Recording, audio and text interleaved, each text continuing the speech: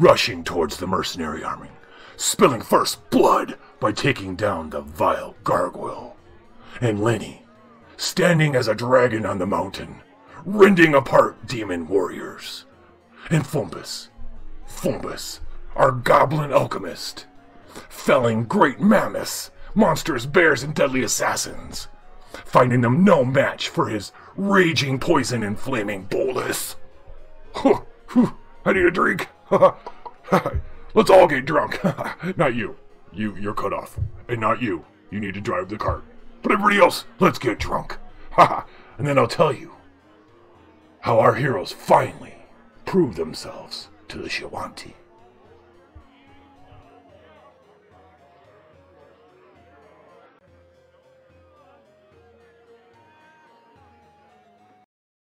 Hello, Dungeon fans. It is Saturday night. This is the Liching Hour. I'm Kevin from Level 9. Tonight is Tales from the Dungeon. And we are playing the Pathfinder Adventure Card Game, a dramatic telling of Pathfinder Adventure Card Game. Hello, Grouch Couch. My Grouch Couch loves. Hello, Last War Poodle, Turkey, and Spooky Sprinkles. Thank you guys for joining me right away. So awesome. I heart you. Saturday night seemed to be the messiest night for me. I log on, I start streaming, the connection seems bad. I run my network, it's fine. I restart the connection, it's fine now.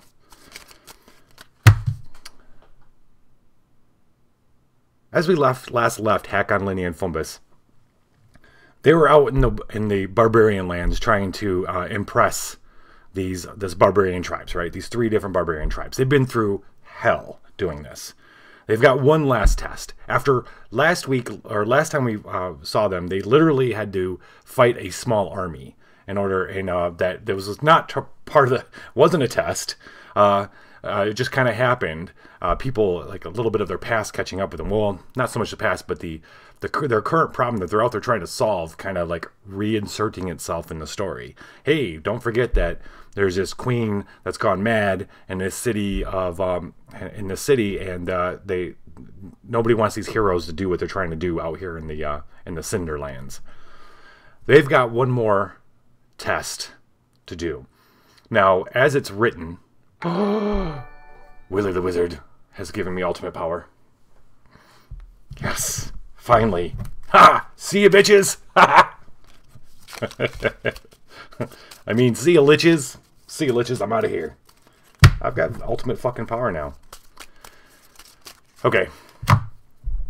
So, let's see. Let's back up. All right, as it's written in the story right now, so the final trial is the players have to like hoist these huge totems up, like this humongous rock totems, and then hold them up for a certain amount of time to prove themselves. We're not going to play fictionally, narratively. For this story, it's going to be, we're going to change it up a little bit. Thanks for all the hosting. I haven't made the little videos yet. I gotta do that on a different. That's going to be this week. That's what I'm going to do this week. I'm going to make more different videos for. Well, I've already made a. You're going to see different videos for these, for hosting and all that shit. We're gonna catch up, scrub. I have After Effects is on a different machine that I'm going to do that on later this week. So, what we're going to do tonight is we're going to switch up the trial just a little bit. What the trial is going to entail is there are 4 different holy spots of the Shoanti tribes, of all 3 Shoanti tribes, that they all agree are very holy. And they're going to do something, the tribes are going to do something that unleashes these bands of, they're called pack land sharks. They're land sharks of some sort. They're going to be going towards these locations to defile them. And our team, our heroes, have to bounce between them all and defend these places from these land sharks. That's going to be the trial. That's how we're going to work this into our story. So that we could, and then it's a little bit, mechanically speaking, this is a little bit of a puzzle, because there's 4 locations. I've got 3 players, and at each location there is a totem deck. It starts with one blessing on each totem deck. So each 4 decks have 1 totem in them right now. At the end of any player's turn, if any of the unoccupied locations don't have a totem card in their pile, we lose automatically. And I think we remove them at the end of... Hold on. No. I'm sorry. When you... At the end of your turn, banish a boon from each unoccupied location's totem pile. If you can't, you lose. So basically... There's 4 locations, only 3 of us. One of us or a couple of us have to be bouncing between locations and making sure we feed a card from our own hand into the totem pile, which means we get down 1 card, and it's also taking. And anytime we like fail a roll against some kind of beast or anything, that totem card goes away as well. What's great though is the last couple times we've played, it seemed like you got to get through the whole fucking location pile before we could finish. That's not the case tonight. Tonight, we just have to find in each deck the baddies and defeat them. So that's what, mechanically speaking, back to story. Okay, so after a night's rest or 2, actually, the Shoanti tribe is very gracious, and since the teams did, the heroes did end up fighting a small army, they gave them 2 or 3 days to rest up, gave them supplies, and then told them, like, while they did do all this, in order to really cement the help of the Shoanti tribe in figuring out what the Crown of Horns is all about, they need to do one last thing. So we're all rested up, ready to go. However, people have been smelling if you remember, Fumbus had made a friend. The Shoanti ranger from the 3rd tribe that was particularly hard for them to bring into the fold. She was really impressed with everything she saw from her. I was impressed. And she's been hanging around, and she's noticed his smell, and Lenny's noticed his smell too. So Fumbus is rotting from the inside out, and it's starting to show, and he doesn't want to talk about it. And the ranger talked to Lenny outside of away from Fumbus. Hey, Precious Paul, nice to see you, buddy. So they've been discussing his problem, and they confront him. And Fumbus, at first, he just wants to run away because Fumbus ain't he doesn't think about himself in that way. You know what I mean? He's busy making some potions, getting his ass. He keeps wanting to innovate and create. That's always, he's got a one-track mind. If he's not making shit, then he's out there running. He's a little bit of an adrenaline junkie and crafting junkie. And he doesn't think big picture. He knows that he's dying, though he can feel it. And they confront him, and he doesn't want anything to do with him at first. And they know they got to get this trial done. He assures them that he's okay. That it's a goblin thing. That keeps them at bay for this moment. But we're going to see how he does in this adventure, in this mission. Okay, so we're caught up. What they're going to do, okay, so they have to protect these 4 holy spots. So each one's going to start at a different place. Hakon is going to start the game off in the Cinderlands, at the holy spot in the Cinderlands. At this location, on your check against a monster or respect card, if the result is less than your party's respect points, we have an abysmal respect point total. We have like 3, I think, 4 maybe. So that's never going to happen. All right. Got to succeed at a Constitution, Fortitude, or Survival check. Oh, maybe he isn't going to start there. Hold on. We're actually going to be closing locations this time, so that's cool. Maybe we'll start him somewhere else. Acquire the top... Oh, that's a pretty easy one. Top card... Bury an armor or the top card of your deck. Okay.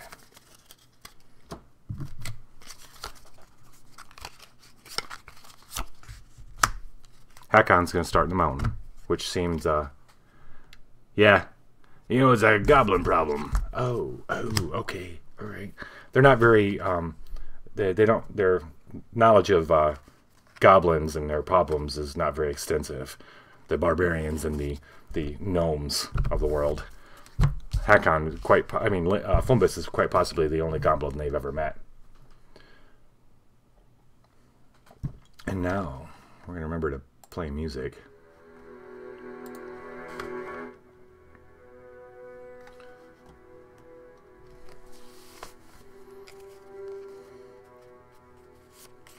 Okay. Hakon got a new weapon last time, which I'm pretty excited about using. And he drew it tonight, too. The Thundering Earthbreaker. It's pretty badass. He still has his Dragonbane Greatsword. He's got Osteocaroin in his hand, Magic Eye, which I found last time to be invaluable playing it first, so we're going to do that again. And he's got his War Drum.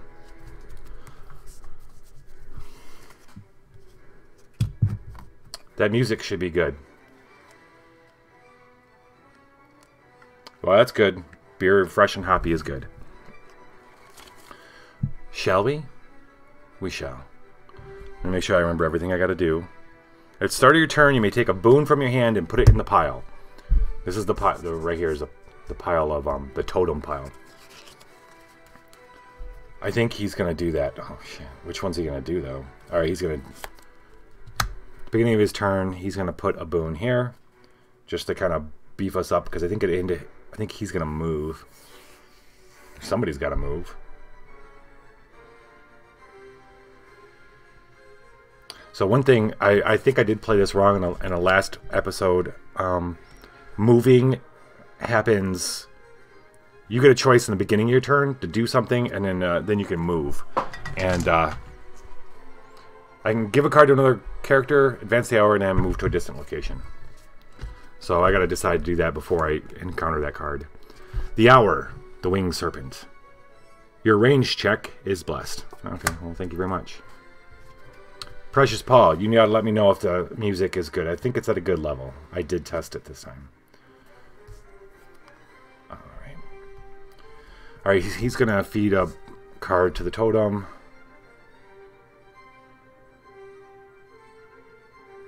Who's gonna be our mover?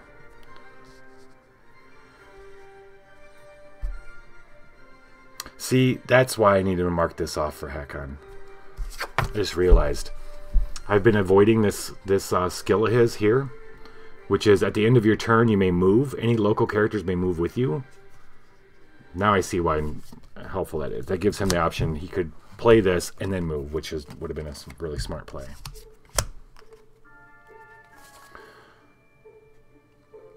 After studying the maps, Hakon, Lenny, and Fumbus come up with a plan. Hakon's going to approach the mountain.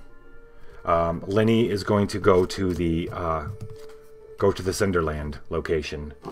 Fumbus is going to go to the cliff. Hakon is going to bounce between the dunes and the mountain. He's going to go up. He doesn't have to go very far up the mountain. A different location. If you imagine the Cinderlands being kind of ringed by mountains and dunes off to one side and mountains on the other. Well, the mountains kind of ring it with dunes on one side. So Hakon will go up to one location and move as fast as he can to the other to guard it. We're going to try that for a while, where Hakon is going to move as fast as he can between the two, and let Lenny and Fumbus hold fort on their two locations. Yeah.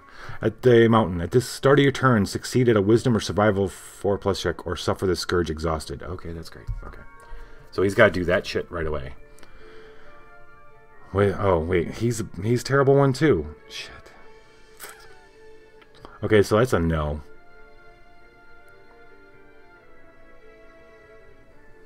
We're gonna roll it back.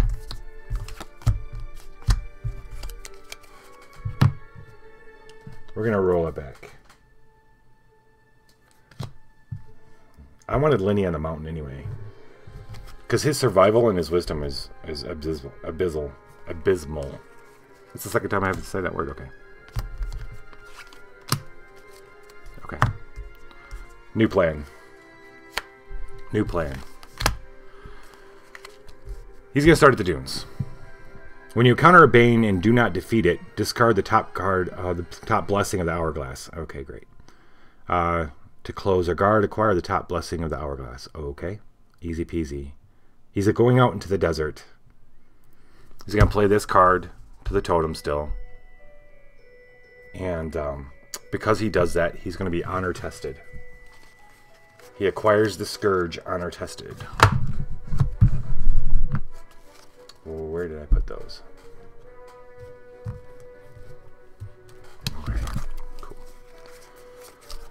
Honor tested. This makes it great. Oh, you think they're a little squishy? Oh, we'll show you. We'll show you. Well, did you watch last episode? Have you been paying it? Well, then again. Well, last episode. No, I still got some help from you guys. Not a whole lot. Not as much help as I got for Apocrypha World last game. Honor tested. When you encounter a monster, discard a card and add 3 to your checks against it. If you cannot discard, the monster is evaded. When you evade a monster, remove the Scourge at the end of your scenario. Gain 1 respect point. Okay. Because he plays... So, Hakon goes... He's the first one he goes out into the desert to where he was told the holy spot would be. After traveling for a little while, dune after dune, he starts thinking, okay, maybe I've gone the wrong direction. But just going over one dune, he sees the... just like they had told him it was. It looks like an oasis made of stone. And sure enough, when he gets there, it's a ring of stone, of large stone pillars in a circle with a small pool in the middle. It looks man-made, or at least person-made, with concrete, and the bottom is endless, though. What's weird is there's no tracks around it or anything, so if it's an oasis, no one's using it to drink as animals or other people. It does indeed give off a feel of holiness. So he pays his respect. He's gotten there. He's going to leave a card here, and then let's see what greets him there. We got this. Ooh.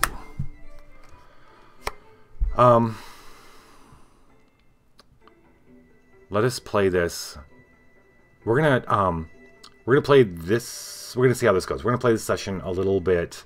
We're gonna play with time a little bit, not be so like minute by minute. He gets there, and yeah, we'll say this.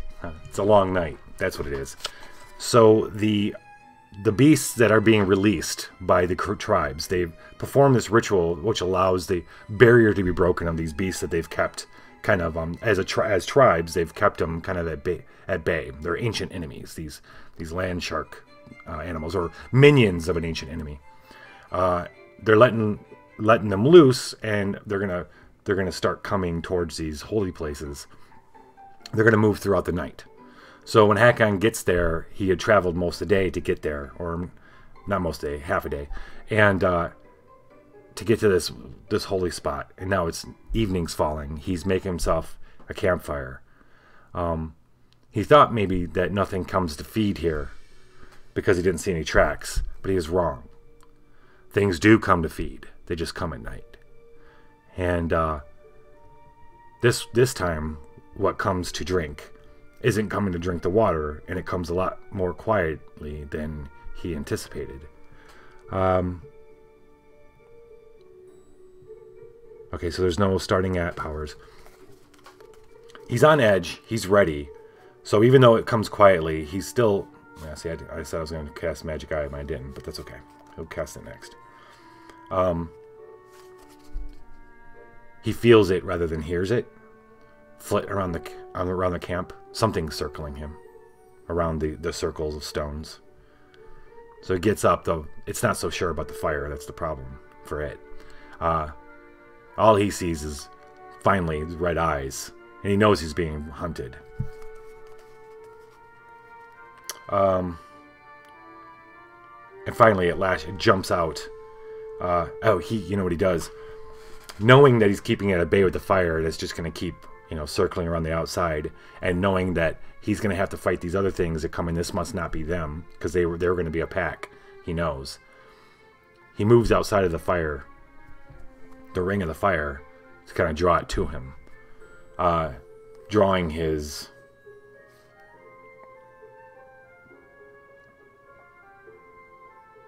Dragonbane.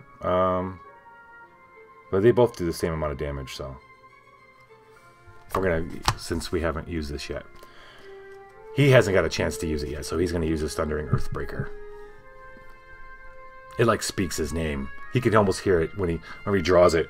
Oh, the heft. It's hack on. Hack on.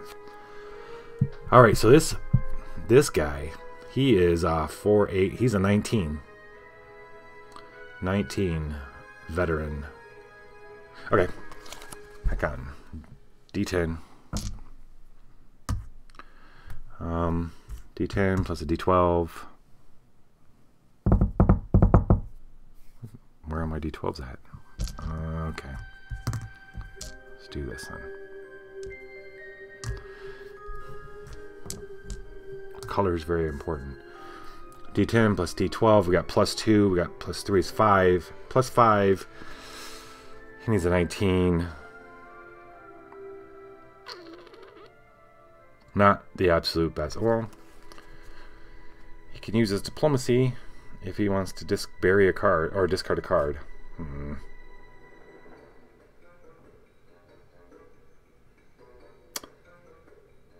Okay, he's going to discard his Dragonbane to add his diplomacy, which is D8. Plus another 4, so 9. Plus 9. I'll take that. He only needs a 10 now.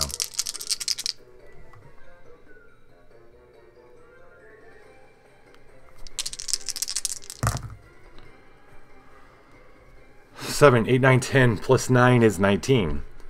It comes faster than he was thinking, but still not fast enough. And well, it came fast. He knew it was going to come fast. Actually, it's just he'd never used the this weapon before, and it swung a little differently than he was expecting. He was a little worried at first, but it does come crashing down on top of the ghoul's head, smashing it into the ground.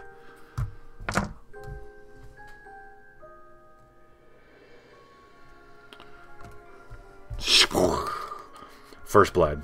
Well, it doesn't have any blood. Hey, Kingfishy. Welcome to the show, buddy. All right, we can't move. It's the end of the turn. We have to ditch a card from a totem from one of the places that's not... Oh, wait. We haven't figured out exactly where everybody's going. Well, Cinderlands, the start of your... No, that was to close it. One of them was the start of your turn. You have to do a survival check. That is totally Lenny's bag. So, Lenny's going to be the mountain. Fombus is going to be at the cliff. So, the Cinderlands loses its courtesan. The boon. Oh, man. Thank you, Fishy. Thank you very much, sir. Cheers. I wish you could make it to next weekend, buddy. You could at least watch, though. And I'm trying to cook up a cool way for you for everybody to interact with the funnel, the shit that's going down with the Lich next weekend. Thank you very much, Grouch Couch, for your sub too. Did I miss it?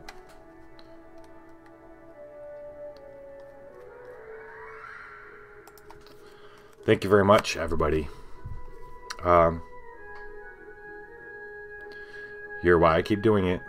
Okay, we're gonna pass Hakon. We lost the card out of another because the night goes on and no one's there to protect that holy spot, so we lose a little bit of the totem.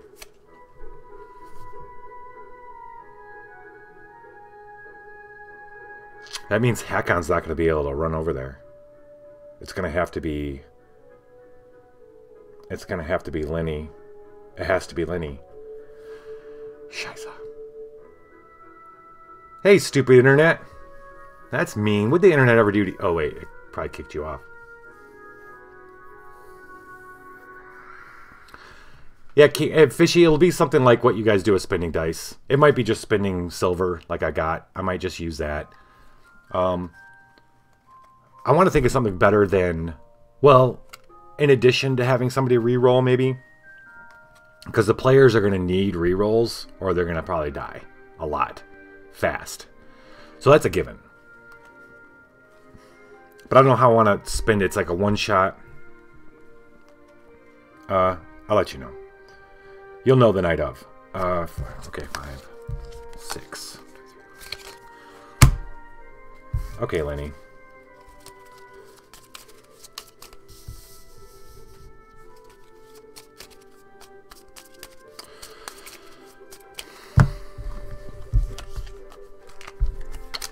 Now we're moving from the dunes. Lenny, as per the plan, headed out to the mountain. Also taking her. Oh, so this is how this runs. The mountains, the location of the holy spot in the Cinderlands is actually not very far from the one that sits above in the mountains, in the lower to mid foothills of the mountains. So it's decided that she will run to the mountain, set up a perimeter of sorts for the one, and then rush down to the Cinderlands to do the same there. Her starting hand. And it makes the most sense because she's the most mobile from a fictional standpoint, being able to run as a fox or as Drugami. Hey, Cat Chat! Hello! Of course we missed you. Absolutely. How did your stream go? Your Jack in the Box. Alright. So, at the start of your turn, succeeded a wisdom or survival check. Okay. Will do.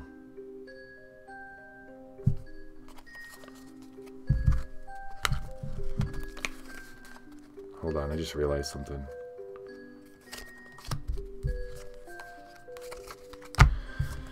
Okay, Hakon was honor tested. He needed to discard a card to add 3 to fight that ghoul. Which probably would have meant, well, he still wouldn't have made it. I still had to do everything I did, so I just had to discard a card and redraw one.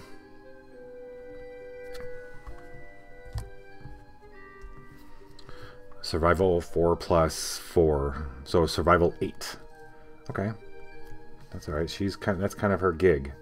She's got survival plus 7, so yeah. So she doesn't have to roll. That's pretty awesome. So she does not. So Lenny tears up the hill towards the location of the holy spot that she's going to defend. One of them, and it's easy going for her. The hill actually isn't that the foothills that she goes up aren't that difficult for her running up in cat form. Before she knows it, she gets to her location earlier than Fumbus and Hakon get to theirs. And she's able to sniff it out, and she puts a few things down in place. She kind of scopes out the area. That's what she does. She scopes out the area, gets herself familiar with the area of there's another ring of stones nestled into a little hill right up against a mountain. It's almost surprising to find them there. She scopes out the area in the nearby area and finds herself a nice little high point where she can watch over the stones. And this is going to be, she's going to put a card in the totem pile, which gives her honor tested Scourge. And then she's going to move, and she's going to leave and go to the Cinderlands.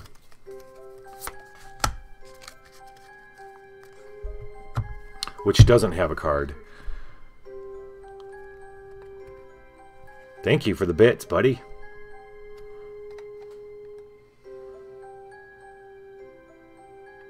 So everybody's having internet issues. Okay. Good to know. Bits, bits, bits, bits, bits. Woo! Alright. Racing back down the foothills is, of course, doesn't take as much time, and she gets down there right at early evening to the location. She finds the other location of Ring of Stones just as night's falling. Her plan is to stay there for the night, for a portion of the night, and then get back up to the place in the mountains. So in the Cinderlands, on a check against a monster, respect. Oh yeah. Here, there is no totem card, but that can only happen. She can only put one there at the start of her turn, so she's not able to kind of scout out the area. She instead finds herself a place to rest because she's been running all day. and waits for a little while, waits for the moon to rise. The hour is on your check against an animal or elemental card, add 1d4. Gozra's growth.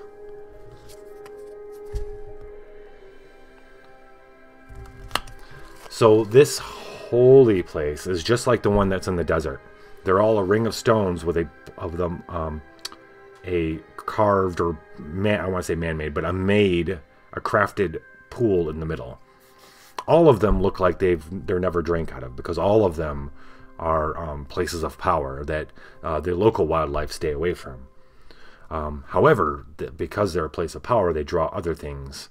And when you add a living thing, if everything else avoids these things, then when something new comes into the circle of stones, everything that would feed on living and every evil thing in the world, in the immediate area, can sense that someone has come. It's almost it's like a psychic feeding. It's like a psychic watering hole. Yes, that's it. Psychic watering hole. And having Lenny and Hakon visit the psychic, that kind of alerted predators nearby, psychic predators, a Barghest being one of them. And he comes to feed as well. If this banner would be defeated, okay. I'm checking against the monster. If the result, okay. And you're checking against the animal elemental. It is neither. Okay, so she sees it before it sees her. And she, what's she gonna do?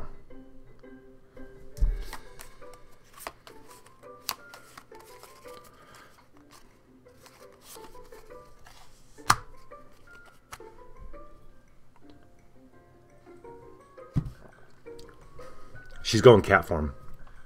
Well, she is cat form. She's going to leap down and dispatch this thing. Based on the description of what the tribesmen told her of the pack, these things that are coming to defile these holy places, this is not one of them, but it certainly needs to be taken care of. She's honor tested, which means she needs to discard a card. And she's going to add 3 to checks against it. So she's going to discard a spell. And she's going to go and she's going to discard this so that she's animal shape. So she's, it gives her D10 plus D6. Local check that involves an animal trait, another D6. She comes in fur and fangs and talons, claws. Truly horrifying at night, even especially for something like the Barghest. It has no idea. It thinks it's horrifying. No. It has not yet met Lenny. So that's a survival check. That's plus freaking 7. Plus 3 from honor tested is 10. This thing's only a 13. Poor guy. I almost feel bad for him. Oh, right. If I get more than 20, we get honor points, or respect points. That's okay. Well, that's 8, 9, plus 10's 19. It's not plus 20, but it did hurt him pretty bad.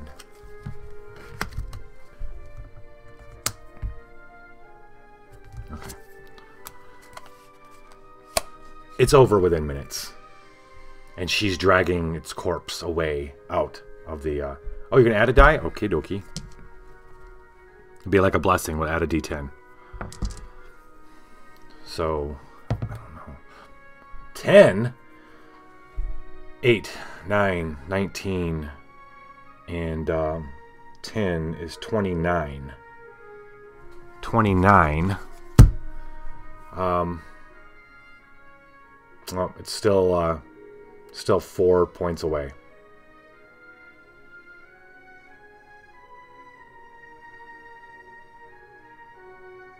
What you drinking? Thank you, Precious. Am I missing any pluses? No. Oh, plus the card level.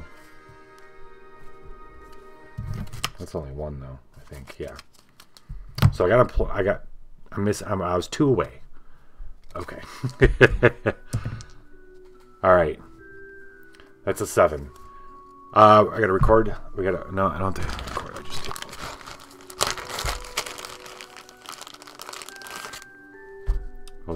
use this to keep track of our respect points. This thing comes prowling in. It's big. It's looks like something between a bat and a bear and a ghoul, right? It comes crawling in on all fours, but it looks like something that could walk on 2 feet. It kind of gets up a little bit, it's sniffing around, and it's huge, and it has no idea what's lurking above it until it's too late. And she comes down with claws gripping onto its shoulders, and her neck, her fangs burying themselves deep into the back of its head.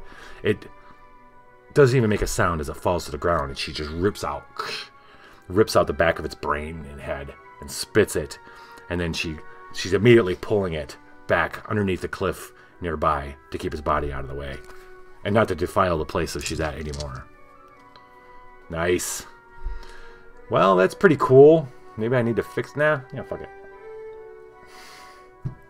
I like everybody having ample opportunity to help me. This game is hard. I mean, yeah. I've been playing these on the easy, easy mode. Small deck. That's what I was trying to get. Small deck. All right. You know, small deck, man. Okay. All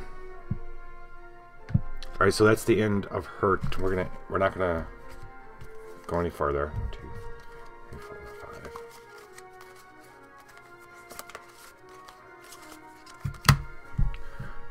5. What's unoccupied? Okay, so the other location that's unoccupied, the night's starting to fall. It's starting to be, it's less protected. We've got to ditch a totem card from the, where'd she go? The mountain. Yep. So we got to banish, oh man, that sucks. Her snake. I got to be careful about what I discard for this. This is tricky. Alright, so she's at the Sunderlands. End of her turn, and now it's our boy Fumbus. Thank you. Small deck. Small deck. Okay, Fumbus. 2, 3, 4, 5, 6. Okay. On the south side of the Cinderlands is the mountains kind of curve around south to west. Fumbus finds the other holy place on a cliff overlooking the Cinderlands. Like the others, it's a ring of stones with a small pool in the middle.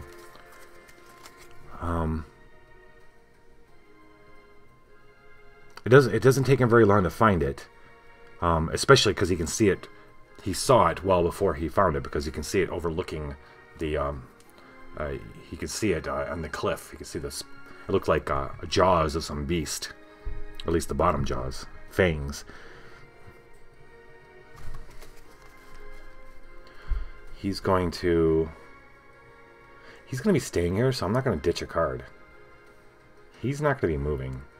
Oh wait, no. He doesn't have to, because the mountain has one. The mountain's going to lose one, but she's going to be able to go there. Oh, wait.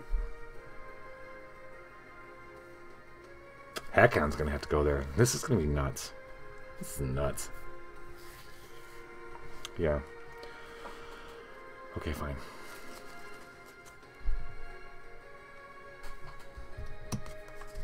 The hour. When you would discard a boon to bless a strength or constitution check, you may recharge it instead. Okay. Night falls at the holy place that Fumbus has set up camp. Fumbus is like Linny. He doesn't, while he loves fire, he doesn't necessarily need it. He prefers the shadow of darkness. Hey! You guys, is Everstorm already down? Seems like you guys had just started. Or are you bouncing over while you guys play? Hey, Precious Paul, you have a great night, man. Thank you very much for the bits. Buddy, I hope you can make it next Saturday. Or at least come and watch. That would be awesome, too. Very awesome. hope for either thing.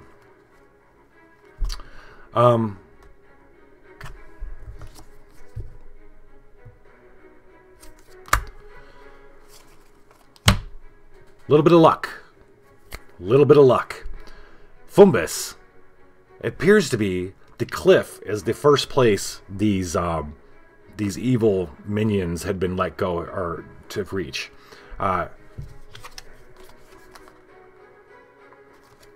Fumbus has just barely made his little shadow camp, readied himself in the shadows, no fire or nothing, to wait this out. When he hears scraping, and he gets ready, and it sounds like it might be an animal of sorts.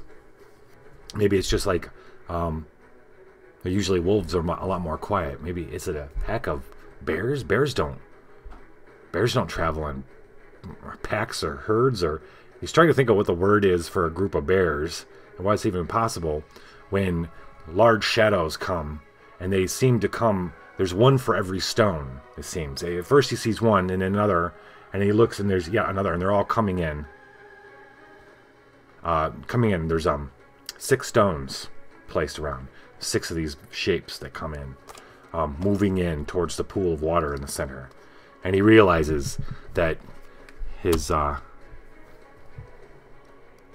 quarry has come. At this location, on your check, if any die shows a 1 or 2, count it as 0. Okay, you gotta either succeed a dexterity or acrobatics check or suffer 1d6 combat damage to close it. That's cool. That means he closes it no matter what. He just takes damage. So, this is good for us. And he knows it too. If he can defeat these guys, he can move on quickly.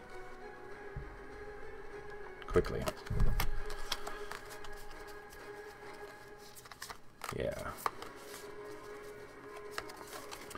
Alright, so what are these guys? 21. When examined, we're not examining them. They cannot be evaded. Fine. If undefeated, recharge this monster until its location. Fine. Alright, we got a little something for these guys. Fumbus knows exactly what he's going to do. He's going to wait. He knows that everything's lost if these things drink out of the pool. But Fumbus is all about good timing. He's going to wait until they just get close enough. He suspects, and rightly so, that to complete this kind of ritual that's going to happen is they're all going to dip their heads and drink from this pool at once. And so he's waiting until just the last moment before they're going to do that. He's going to throw a bomb in the middle and blow them all up in one swoop. In one big boom. This is very exciting for Fumbus. Very exciting.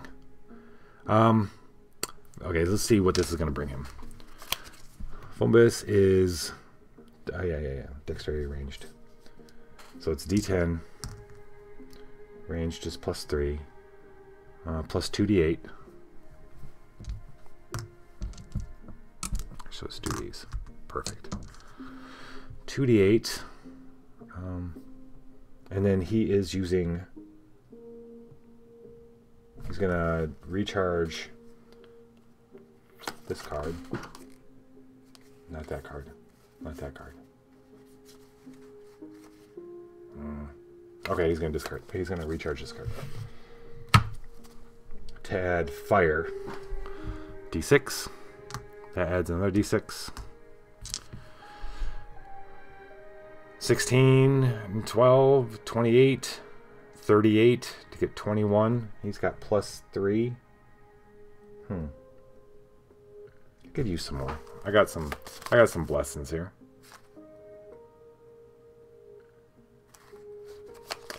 I'm going to bless this to add another D10. This is kind of soft music for what's about to happen.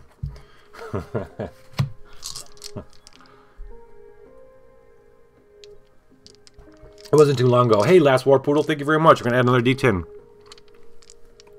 Just notice that. Oh, and you know what, Cat? You added something too. We're gonna use yours. Hell yeah. Tea. Just tea. Whoa. That's a whole lot of freaking dice, dude. 10, 16, 24, 26, 28, 29, 31. 7 is 38. 38 plus 3 is 41. Exactly 20 more. We get another respect point. Hot damn. Hot damn. All right. And so he throws it, and all of this happens. These things come in, and they almost like he can see he like totally syncs up with what these things are and what they're doing, because they come and they slow down. And they're like taking their time coming in. It's like it's a ritual kind of thing for them. They're all moving at the same time. These large, they look like they got shark heads, but then they have like black obsidian bodies, 4 legs. They come in and they slow down, and then they all like, and he's hoping that they'll do something like this, and they do. They all like look up like they're reveling in the ecstasy, looking at the moon. The moon just happens to be right above this. You know, that's something, a little odd note that Fumbus notices. And then he goes, now, it's just something in his mind. He just knows now. The Tangleburn bag, so quiet. And they go, and then they start coming down, and it lands. Just before the water hits the water, it explodes. And they're all blown back. They're all blown back, and he waits a moment, and to see if anything else gets attracted, but nothing else happens. And they don't get up. He comes out and he checks each one, and sure enough, every one of them, like half their heads blown off. About time, Turk. It's about time. It's only like 9:48 on Saturday. What the hell?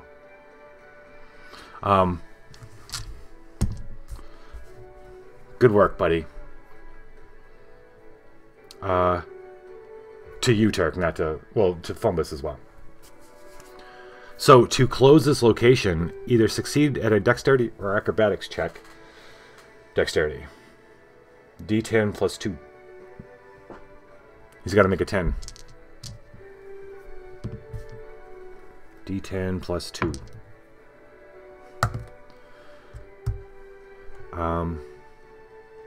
What did I say he needed to make? He needed to make a 10. Alright, he's suffering D6 damage. Oh wait, he doesn't have to.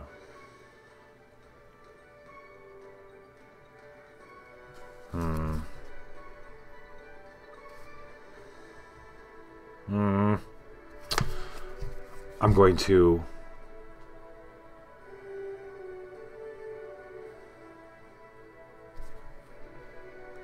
Okay. I'll roll 1d6. He's going to take 1d6 damage. 2. I'll reveal this so when he takes... Well, he's going to reload one of those. Discard the other.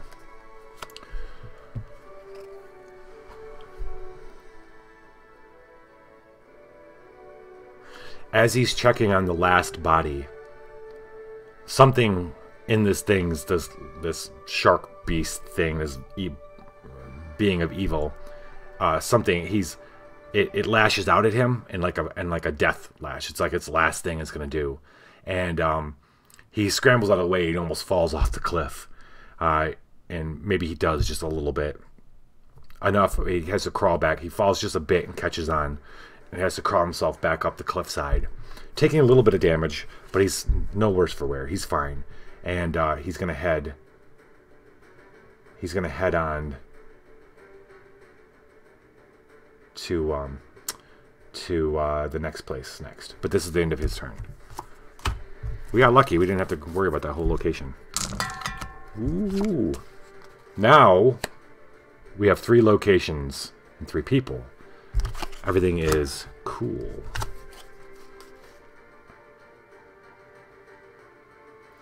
I'm gonna roll my craft to 10. Hell yeah. I get to recharge this. Awesome.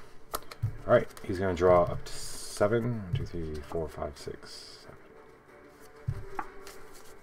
7. End of his turn. There are no no, there is.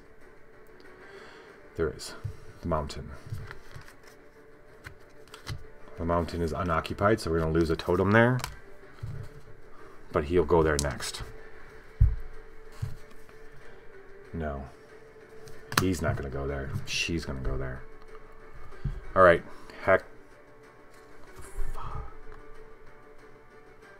Hakon's got to go there.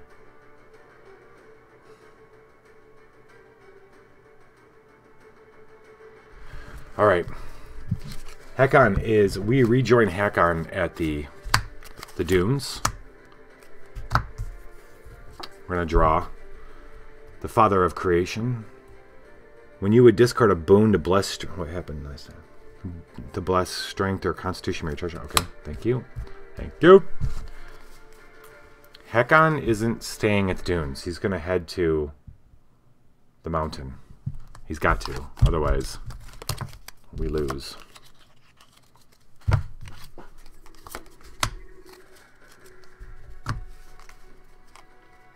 Hakon huffs and puffs up the mountain.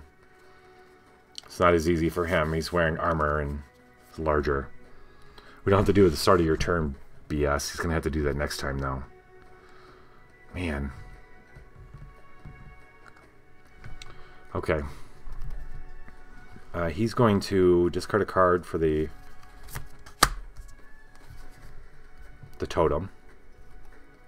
Oh, he can't do that. It's the start of his turn. That's alright. The Brass Dwarf. Constitution and Fortitude. He needs an 8. D8.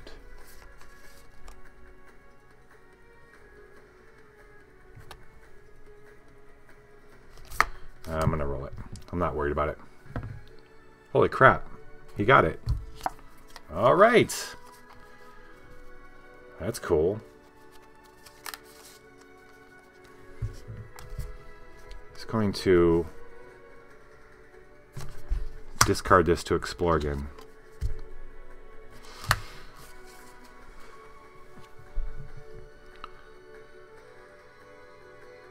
So it takes him half the night to get to the mountain.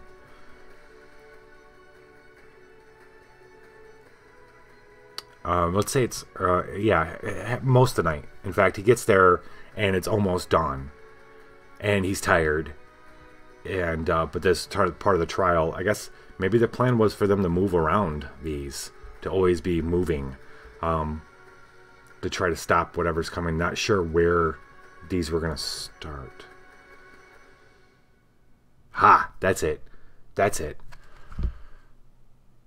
These land sharks always come from one place. That doesn't make sense because now Fumbus killed that whole pack.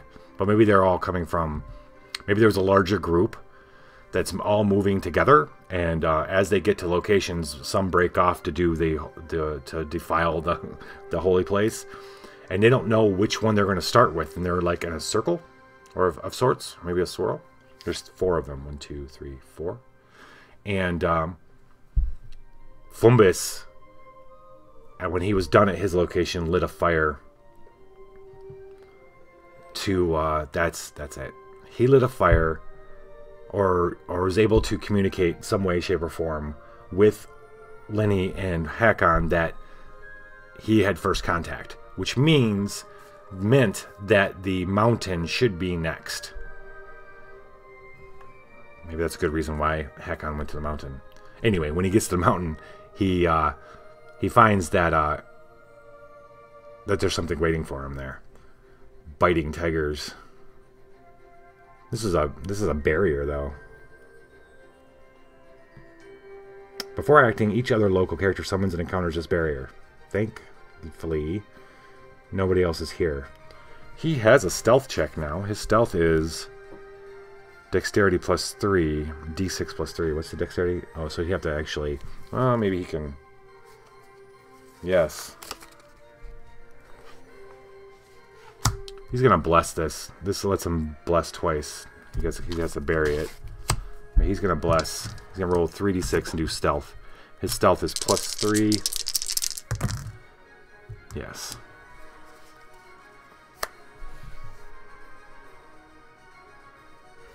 When he gets there, luckily, he sees the tigers before they see him. And as tired and clunky as he is, he manages to hide himself as they patrol around the... they had picked up Lenny's scent, had come to investigate. And Lenny's not there, but they didn't notice Hakon either.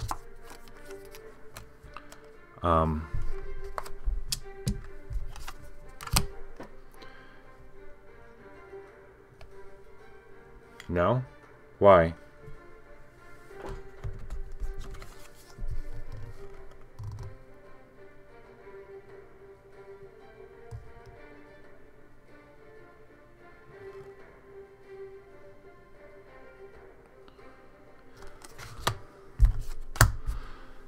$16.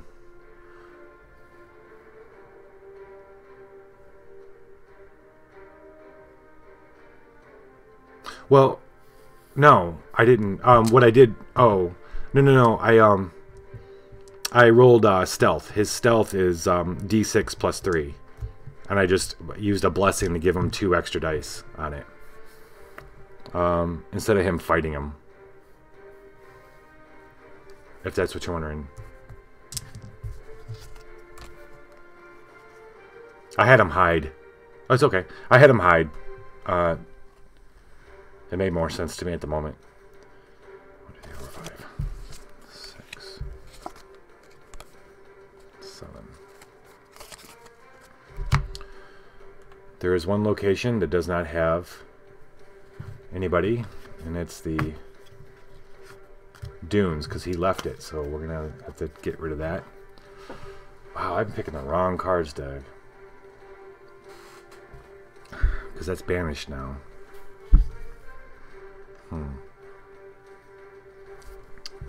Oops. What I'm oopsing about is I lost this because I used this as a totem card and now it's banished, and that was a pretty good ally. Okay. So Hakon is at the mountain. Lenny is in the Cinderlands. And she can stay there. Everybody can stay where they're at now. Yeah. Okay. The twin. When you would encounter a card, discard to move... No, I'm sorry. On your check, the first item or ally played is played freely.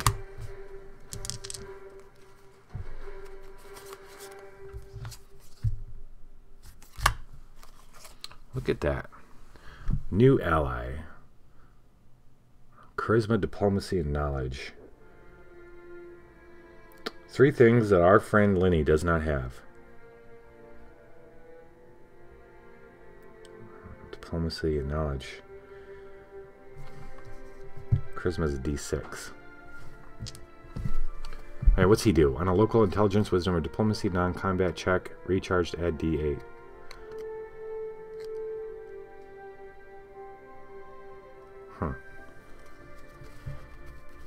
Huh.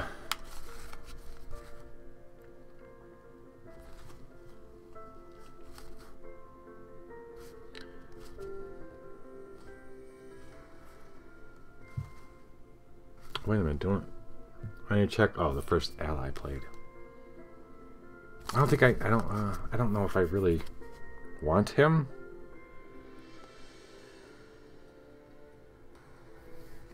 So I don't think I'm gonna actually fight for him. Okay. I'm gonna go ahead and roll a D6 because that's what she's got. So Lenny's parked out at the location, at the stones in the Cinderlands. It's early morning. A caravan comes by, a small one, just one cart and a wagon, and it pulls up, and the driver seems to want to consider whether or not the water. It senses the water. It maybe sees the water reflecting off the moonlight. Moonlight reflecting off the water, and she can tell he's trying to decide if this is a good place to drink the water or not. And after, like, man, after some deliberation, and she's hoping he moves on, the cart moves on. The guy decides he's not going to risk it. Smart. He moves on. She doesn't have... I guess she does. I'm feeling good. Feeling good. She's going to discard to explore. Look at this shit. Vicious Scythe. For your combat check, reveal to use 1d10. Strength, maybe 1d10.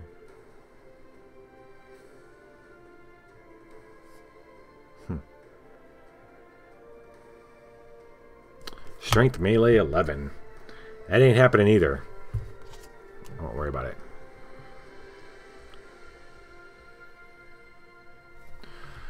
Alright. We won't even enter that in the story. Okay. 2, 3, 4, 5. We lose another totem card out of the dunes because there's no one there. But Fumbus is making his way there now. Worry not.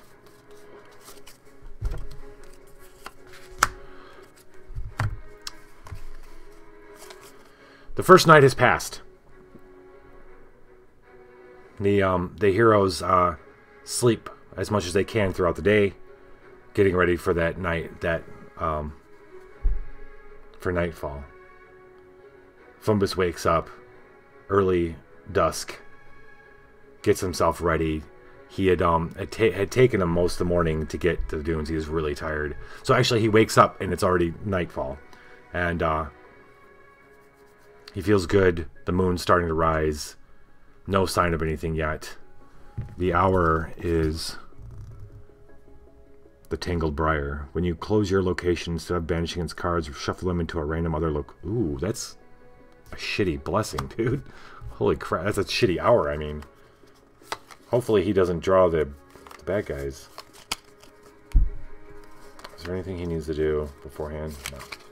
Oh, he's going to display this armored coat.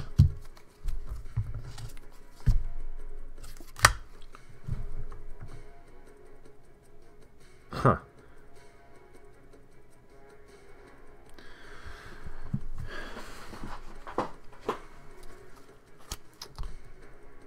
We're going to back up for a second.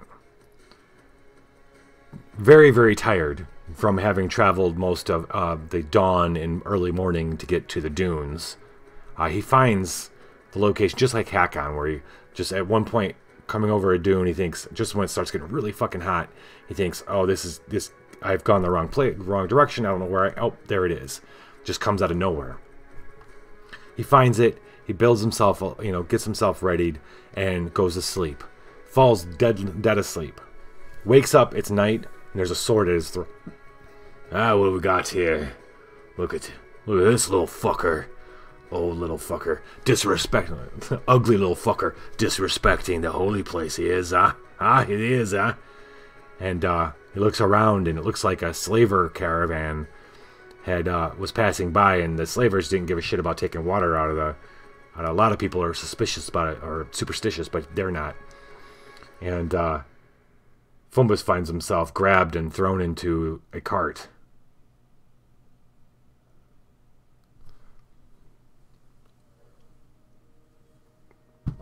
Early morning dunes. Yorkshire tea gold. Is that does tea gold the Yorkshire or the Everstorm thing? So we got to get him out of this.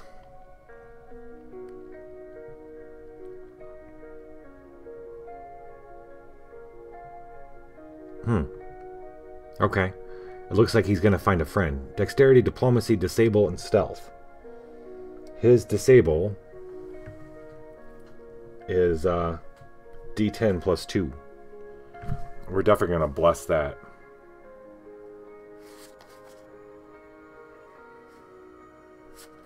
I'm going to recharge the Irori's Mastery in order to... So he gets back thrown in the back of the wagon. They have no idea how powerful this little dude is. So they just throw him in a wagon with a few other folk. He looks around. We'll find out who this... Well, let's roll first. He has +2. That is not the roll we wanted.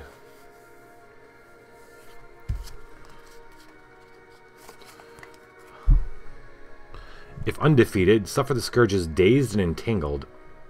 Okay, we're going to add a die. We're going to add a die. Oof, yes. 3, 7, 8, just barely. Freaking 8, 9. Wow. Random ally. Oh. A woman speaks up as he's he's looking at his the other people in the wagon. One of them's asleep. The other woman's a woman who's got her eyes trained on him. She says, something wrong with you, she says. He goes, yeah, I'm locked in. I'm a slave. No, there's something. She smells. We need to get you out of here. It's like, yeah. And she lets off her, she goes, I don't, she shows her hands, and she doesn't have shackles on.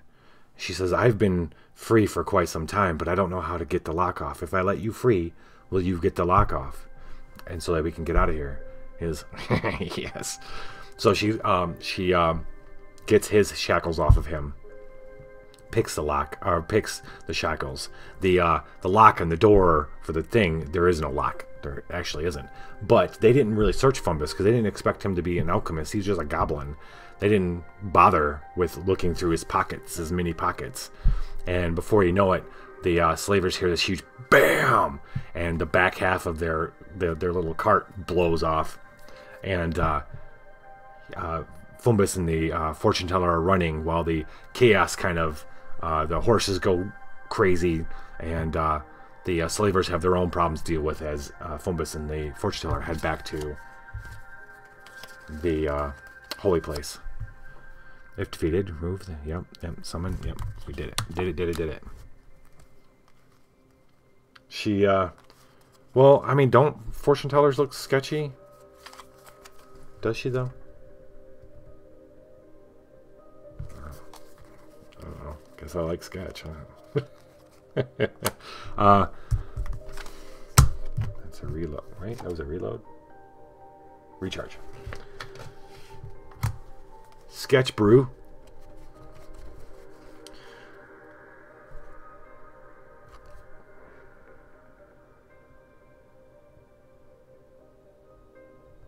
We're going to use her as she pulls up to the holy place. Ooh, what is that? Enormous reef claw. Before acting, each local character suffers 1 combat damage. If this monster would be defeated, reroll. Really? That thing's a monster.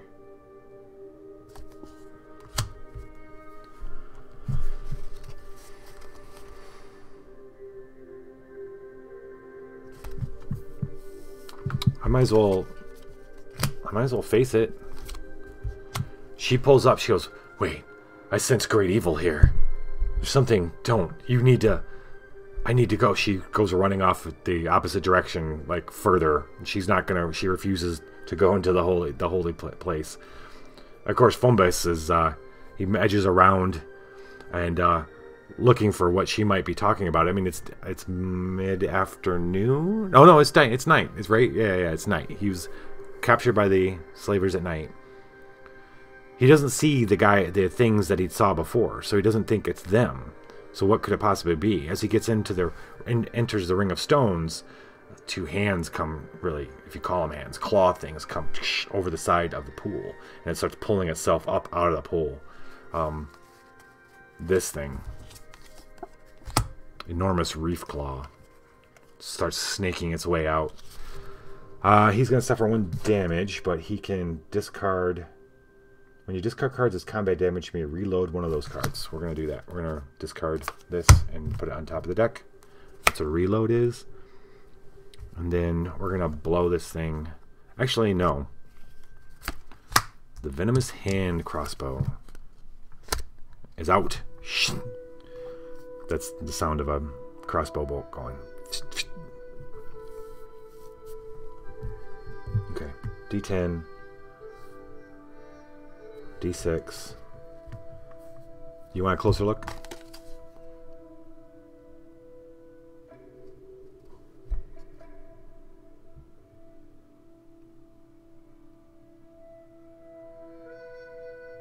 That's cool.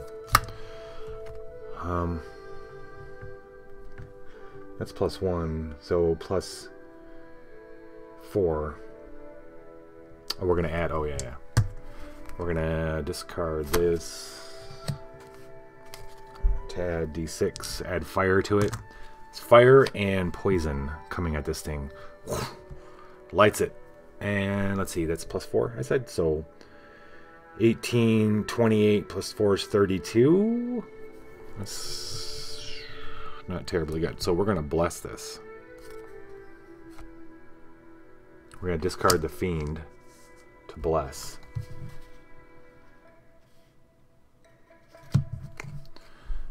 So another D10. Right? Yep.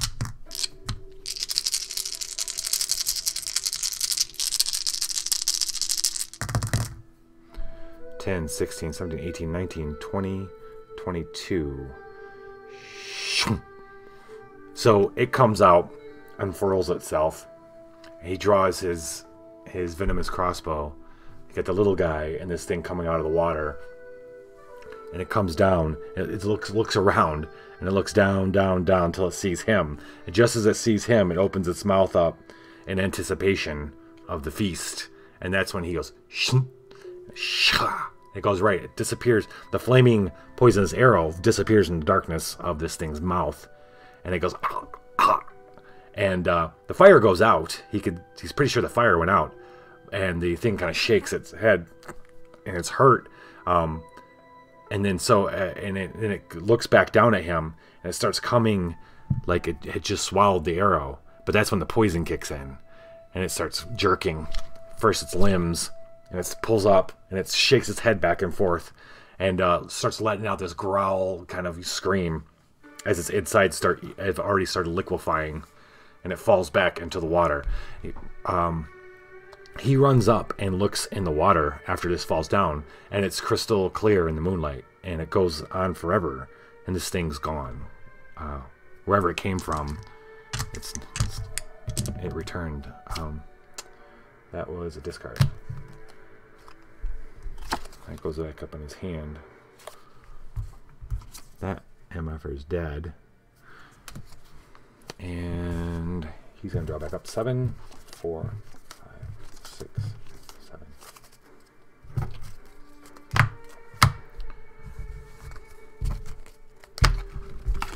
We're all good with all this totem shit.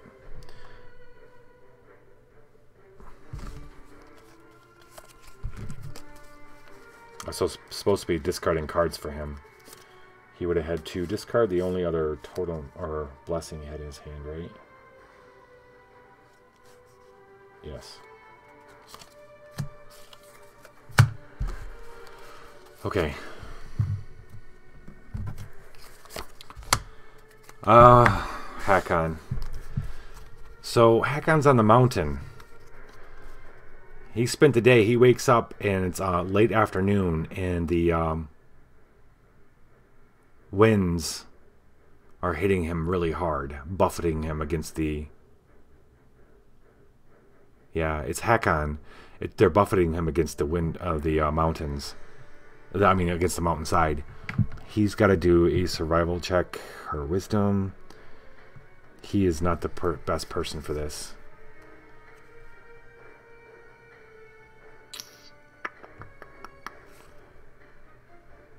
Wait, does his survival... No, he's acrobatics, stealth, and diplomacy.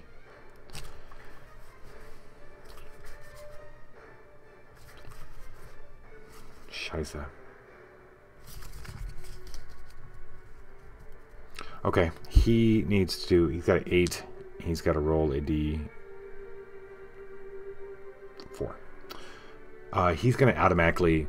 Like, he wakes up and the wind's buffeting him so badly, He slams up against the mountainside. He gets fighting it. He's exhausted. So he's now got the Scourge exhausted.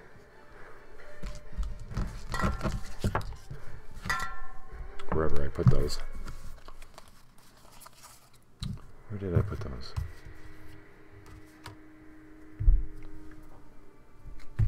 Did I put them back? Stupid exhaust cards. Okay. Well, I'm not worried about him just yet. He's going to move. Oh, there they are. So what's exhausted again?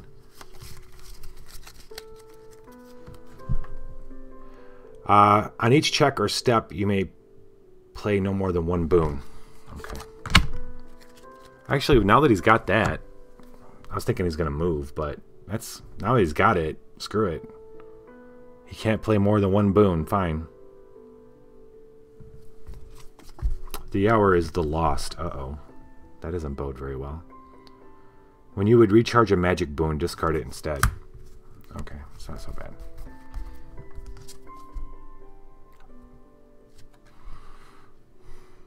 That's not good. That guy looks pretty awesome, actually. So, he beats back against the wind. That seems to come down and swirl around the foothill, at the top of the foothill that he's at.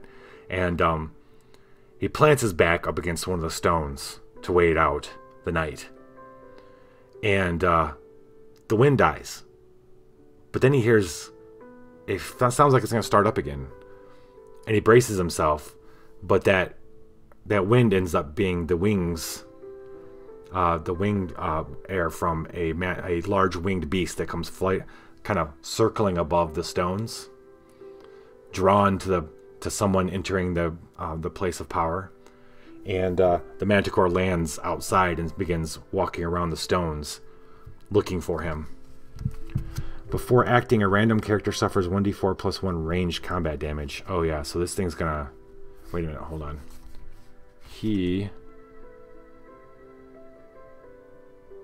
After acting... Oh, these are both after acting. Gosh darn it. Okay. Fine. Fine. I have two things that will make me ignore after acting powers. This is not after. This is right now, before acting. Okay. It sees him. And even though it doesn't want to enter the stone circle, it shoots its spikes tails at him. It spikes off its tail. 1d4 plus 1. Nothing we can do about that, gentlemen. 3 points of damage. Well, there's something I can do. Is that combat damage? It is. Perfect. 2 of the spikes are deflected by the helm. It'll reduce it by 2. So he only takes 1 point of damage.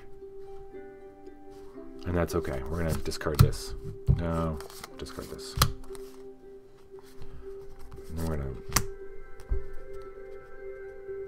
display that. His blackjack's gear. Thanks, Fishy. We will Oh, wait. Wait.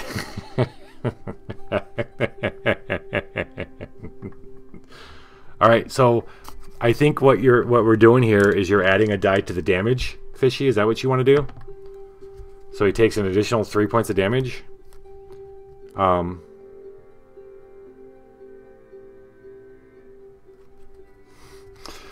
Bastard. All right.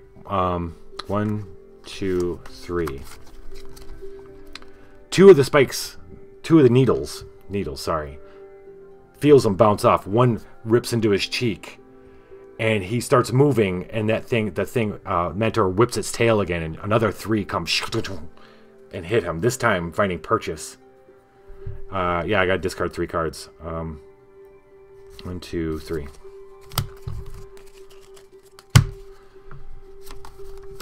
But now, he's outside of the circle, and he's running at this thing with his thundering Earthbreaker. Do I have anything I can... Okay. On your check, you may play no more than 1 boon. So somebody else can play a blessing. 1d12.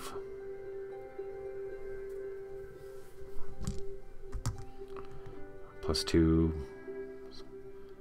It says I can't play. No, I can't play more than one boon, but I can certainly do my whole discard, add my diplomacy shit, for sure. So that is 4, 7, 8, 9, right? 9.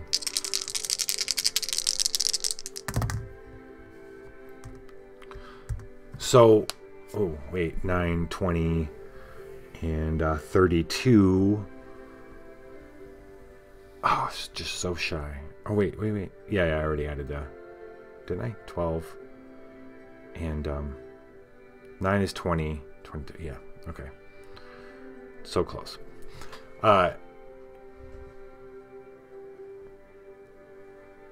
This thing's needle's stuck in Hakon. He comes roaring out of the circle with his thundering Earthbreaker. And when it hits the Manticore, it just explodes. Like he sees the ripple of the force of it hitting it, like beyond just it like ripples. Like his skin, his flesh, his bone just kind of ripples, and then explodes out. Like gore and bone and sinew all explode out the other side of the Manticore as the Earthbreaker just annihilates it. It falls, and he hits it again, this time in its face and its head. Just blows its head open. It was already dead at that point. This was just because, fuck you for stabbing me.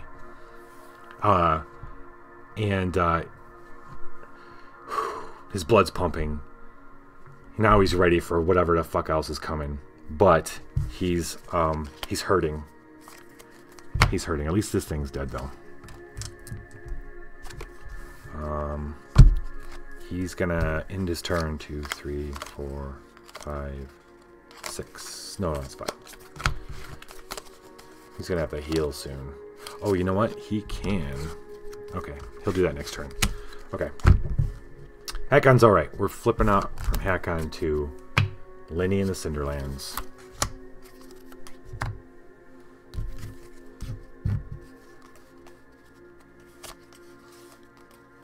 Yeah, this thing's brutal. Lenny's good. The desert. When you would move during your move step, bury a card. We ain't moving. We ain't moving. Brawl. How the hell am I gonna... 4 plus 4 is 8. Before acting, each other local character summons encounters this barrier. Ain't nobody here. After all encounters, if any character defeated this barrier, banish it. Okay.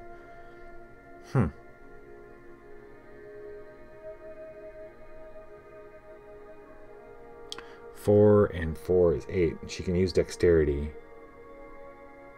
Right?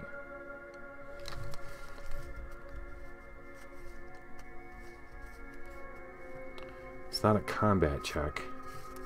It's a dexterity check. Wait a minute. Okay.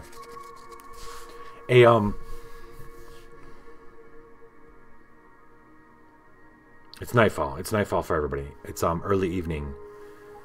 She hears thundering. She hears. At first, she thinks it's thundering. Then she realizes, and right away, right after that, she realizes it's hooves, and a herd. This is going to be a herd of large, like wildebeest kind of things. Must have running from something, which could be the creatures that are coming here.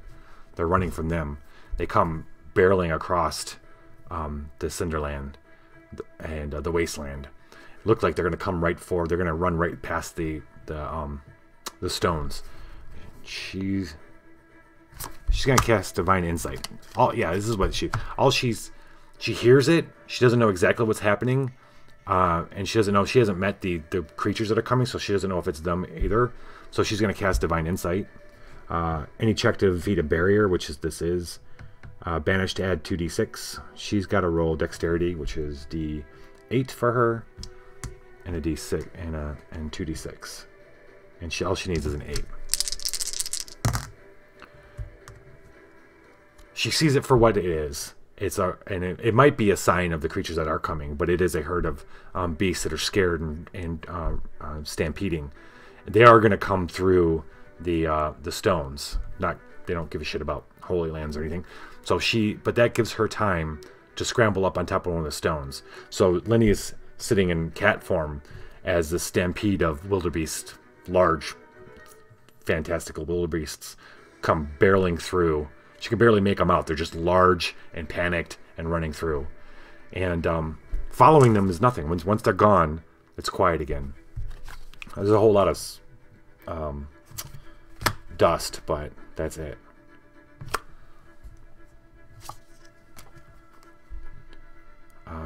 Oh, she can roll to see if she gets to keep that. D10. That was a 6. Plus 4 is 10. Yep. Recharged. Should we keep going? I feel like yes. Exactly. It was totally Lion King. She's going to discard this to explore again. She was right. It's quiet again, but she feels it, and she stays on top of the stone. And sure enough, the whatever made the wildebeests run comes slowly, making its way out of the darkness. At first she just sees patches of darkness, and as it gets closer, she sees the 6 shapes kind of fan out, each coming in between the stones at a different place to converge in the middle. Now it's her turn to take these guys out.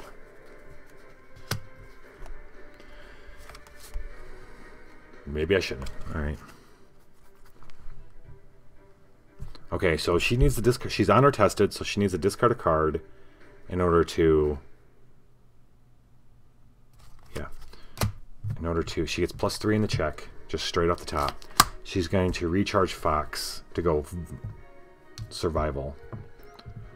She's going to stay cat mode, though. Cat? This is a pack of them. I don't know if a cat is going to do it.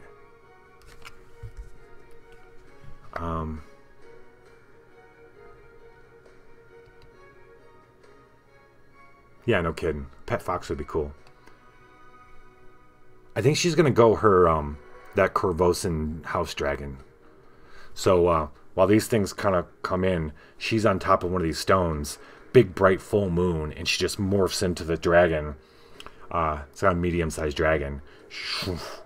And they're concentrating on going in. And like Fumbus, she's waiting to see what they're going to do, knowing that she got to stop them from drinking. And they go and they look up, do their thing just like they did with Fumbus, where they look up to the moon. The moon's just above this. And there she is. She unfurls her wings. And they scream and she screams and she pounces. We're going to discard that. That's D10 plus D6 plus another D6 for being animal trait.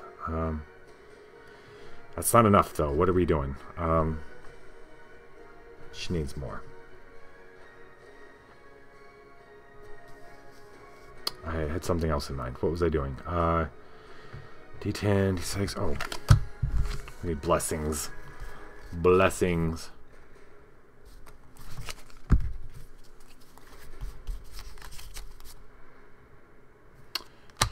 Fumbus is going to bless her with a D10. So she's got 20 and 6 and 12, 32. Oh, she's got +3. Oh wait, she's hold on. Wait, she's got 7 +3 is 10. So she's got +10, so she only needs 11. 11. No wait, I'm sorry. That was 10. She's got 10 already, +10. 20, 35, 39. Oh, shit, so close to +20, to over 20. These things look up, they scream, she screams, because she unfurls her wings, they scream, but she's down, and before they can react, she's already ripped 2 of their heads open, and then she's on another one, and she's got it, and the other 2, the other 3 come around, And she prowls around between the stones and then takes to the air. She grabs one, throws it at the other one, both of them hitting, and then both of them one hits the other as she with such force that it throws it into one of the stones, and she swears she hears the stone move a little bit. That leaves her with just one left, and it comes jumping over the water at her, and it knows it's gonna die, and she rips it apart on top of the water. Its blood falls in the water, and then she looks and she can see it with her dragon sight. She can see the blood falling into the water, and then it's gone, and the water's crystal clear again. And she tosses the body aside. We've got to close this location. Succeed at a Constitution, Fortitude, or Survival check. 8. That's kind of her jam, so I'm not too worried about. Actually, her survival is +7, so yeah, so she made it. Magic water. We have finished the Cinderlands.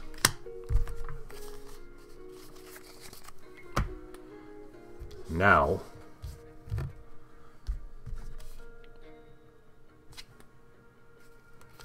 that goes there.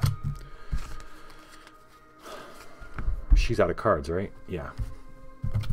1, 2, 3, 4, 5.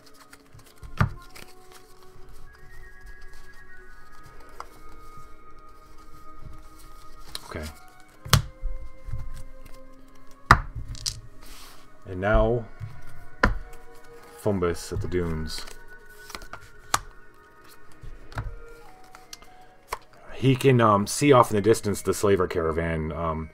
The fire gets put out, and he can't tell if they've moved on or not, but he's waiting, and no one comes back for him. So now it's just him and the holy spot. The hour is the locksmith. On your check, you may recharge a card to replace all D4s with D8s. Oh, well, don't mind if I do.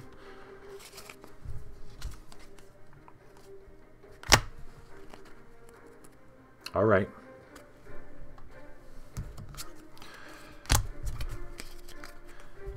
Early morning. He's he can't sleep. He had slept for quite a while.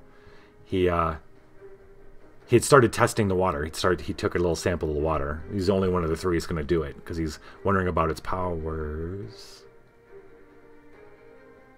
Yes. He takes a vial of it, of the water, the magic water we've all kind of been setting up. He takes a vial. And as he's putting it away, and he's thinking about drinking it just to try it out, when he doesn't so much as hear him as he gets kind of like his spidey sense tingles, his little goblin sense tingles, and he scrambles away from the circle, knowing that these things are going to come and go in. He saw them do this before. He is going to, and sure enough, it's them. Shit. He doesn't have a bomb, though, this time. So what is he going to do? He's got to discard a card for his honor testing. Discard that. And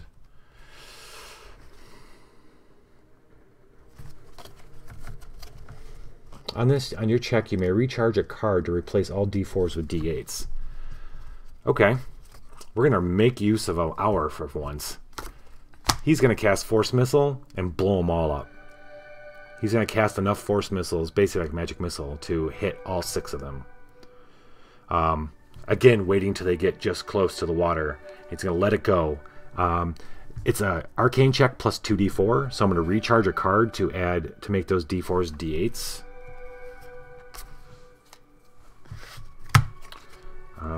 I think this is cool. We'll see.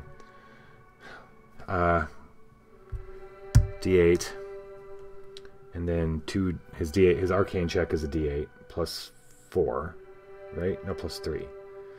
All right. And then another D8. 3d8 plus 4 plus 3 for the honor test is 7.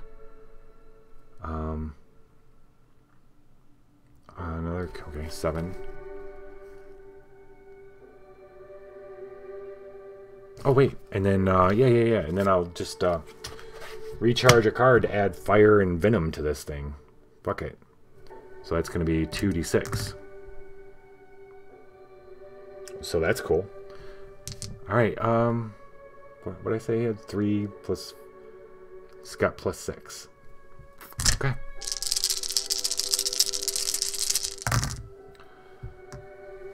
Uh, 12, 18, 22, yeah. So, waiting to the just right moment, and he knows they're going to look up, and sure enough they do, up at the big moon that just happens to be right over top of this, and then he says the words of power, and he doesn't get to use this spell very often, but he's been waiting, he's like charged up, and 6 bolts fly out, and he kind of orchestrated how they're going to go. They kind of fly up, each one taking a different, going to the top of the stones, and then coming down on the creatures as they look up at the moon. Boom, boom, boom. Heads explode. Blood, everything, gore goes everywhere. And they fall, the bodies fall. Boom. And a perfect kind of 6-sided star coming out of the middle of the, each one lined up with one of the stones in the well. Spokes of a wheel. Peace out, land sharks. To close this, I acquire the top blessing of the hourglass. Cool. And then that's it. The dunes are done. I'm gonna keep that. That's his force missile, and he gets to do a 6, 7, 8, 9. Okay, just to recharge that, and then 4.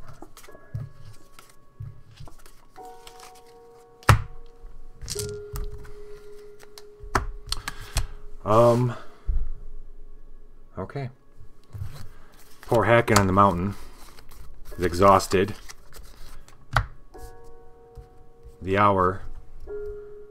When you suffer damage, suffer the scourge plagued. Ooh. Ugh. It's morning. Hakon does his best to make himself keep himself out of the wind and goes to sleep. To wait. While he's doing that, his friends are on their way to meet him at the mountain, but they haven't got there yet when he opens his eyes early evening. Sure, they'll be there soon.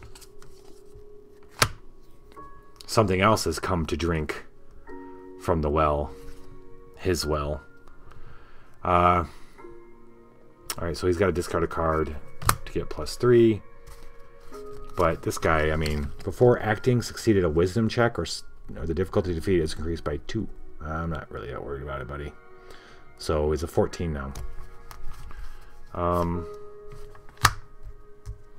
Explodey, splody. Explodey, splody.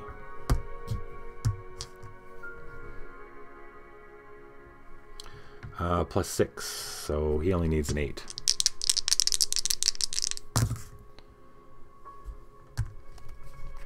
Stunk. So this thing comes cruising around just like the ghoul. Goes around the outside of the circle, and he just waits for the right time to step out and punt it, and away it goes.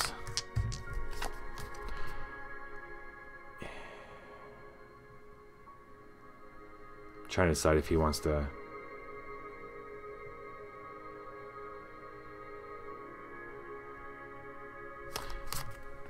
He's gonna use the Lirin Qua Moon Maiden ally.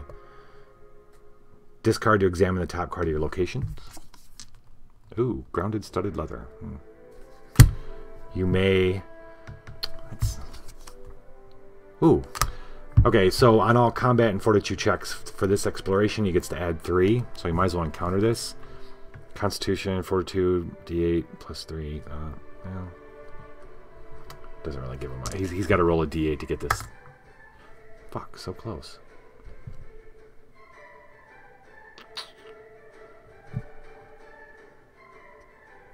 Alright. I don't know how that would have worked into it anyway. As a discard. Oh shit, he was supposed to. Hold on. He's going to heal himself. 1d4. 3.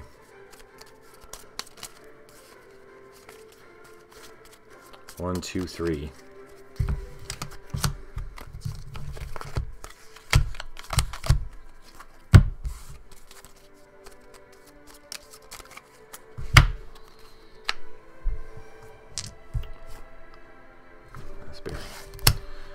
Hakon is going to chill out and wait for the cavalry. 1, 2, 3, 4, 5, 6. And sure enough, after he punts that thing out, he goes back to assume his post, and not a half hour later, Lenny comes prowling. At first, he readies himself, and he goes, okay, you can tell that whatever's circling the is an animal of some sort. But when it comes padding inside the circle and surprising him, he realizes it's Lenny. She morphs back into Lenny, asks him how he's doing. The avalanche. When you suffer damage on your turn, each other local character suffers 1 damage of the same type. Yeah. She morphs back into herself. And, are you okay? They are, and she explains to him what they are and what she saw and what they should be ready for. And it's a good thing she's telling them, because the moment she's done telling him that, they hear, or rather feel them, something different in the air. It goes calm. The wind's gone. The moon is directly above. That's the big sign, right? The moon's directly above them. That's when if these things are going to come, that's when they come. And sure enough, the shadows detach from the trees, and the 6 things start coming in. And meanwhile, Hakon and Lenny's up. Well, this is Lenny. Hakon fades back against the mountaintop, and Lenny assumes a form on top of one of the stones. I think she's going to go dragon again. For show. Or a bat. Because she has a bat. Let's do this. This is Lenny's. And she's going to do it. Okay.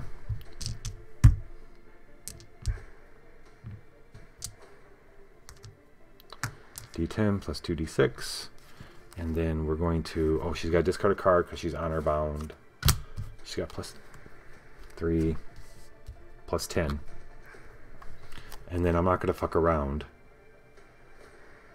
I'm going to discard this to bless. Another d10. She just needs 11. I've got... She's so powerful now. I've got her survival up to 7. It's crazy.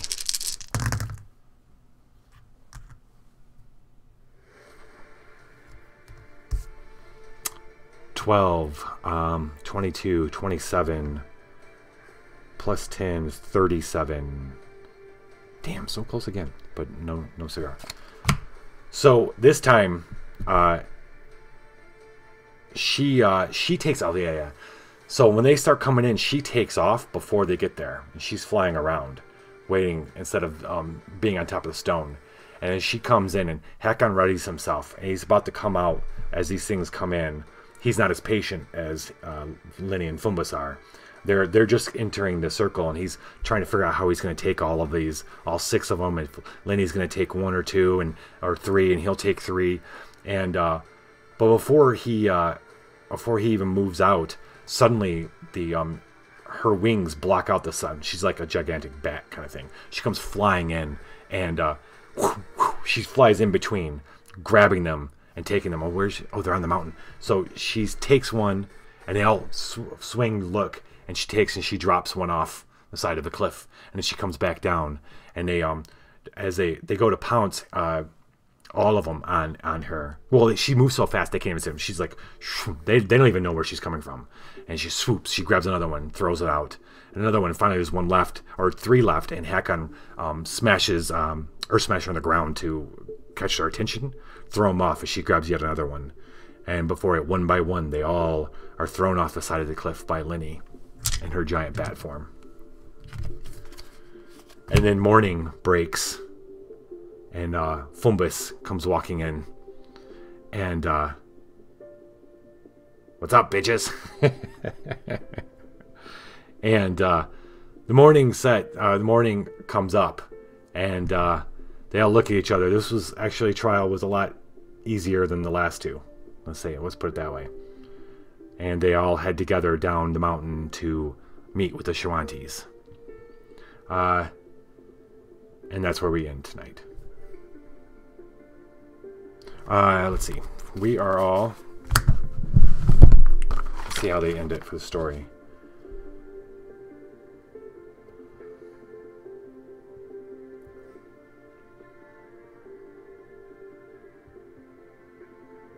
Okay. Well, I'll tell you. Yeah, we'll tell you what this led to. So they've made themselves honorable. They've gotten all the respect they can of the Shoanti tribe. Now we're going to be moving into the fifth adventure, which is the next part of this story. After this, and we'll cover that in the next episode. Felt like I had a little bit of a rocky start. Sorry about that. I felt like I got into the groove, though. This is typically what happens. I get into the groove. Thank you guys for joining me, all of you. And I will check you tomorrow night on Drunks and Dragons, 7 p.m. Pacific Standard Time. Y'all have yourselves a wonderful night. Viva the dungeon!